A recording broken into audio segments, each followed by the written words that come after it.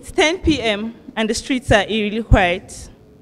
The kind of quiet that makes you afraid to do as much as breathe loud. I am fervently praying for a cab, and I'm also wondering if God isn't surprised at my audacity to make a request. I dare to ask for his help now of all days. As if to answer my question, a blinding flash illuminates my surrounding, and I hail frantically. He stops, and I hop in, not remembering any of the numerous stories of kidnappers that guise themselves as cab drivers. Federal Medical Center, I say to him, between hurried breaths, and we zoom off. Madam, you have to call your husband if he's in town.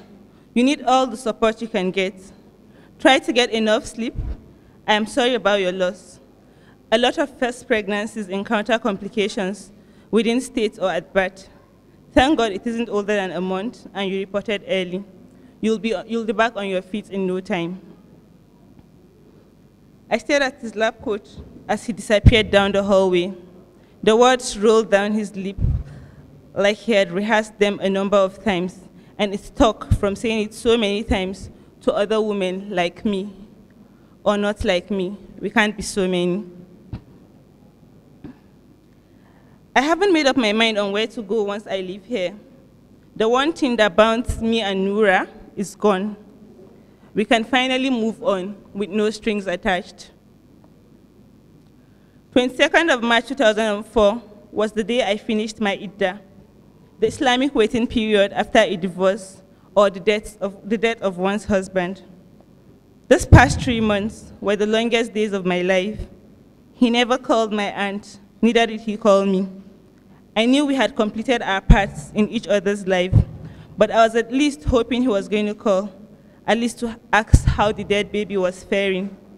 Not that I ever told him we were expecting, but as the father, they said he should have a certain kind of premonition. And Selma thinks I should go out more often.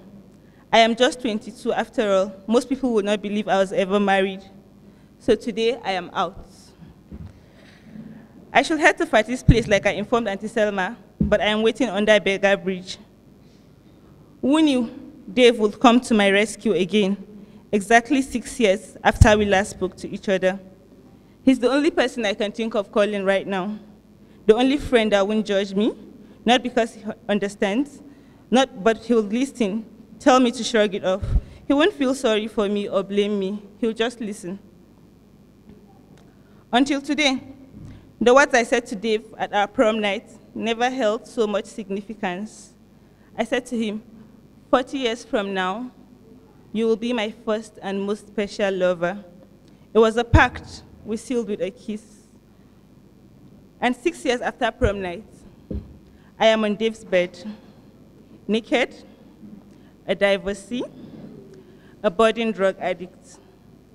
My name is Zainab, and I am not sure which sits best, an addict, an adulteress, or a murderer. I lost the baby due to an overdose. It was never my intention.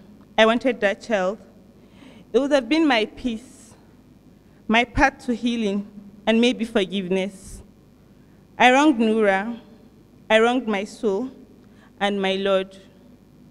But I am Zainab, and I do not despair of his mercy. Jamylah.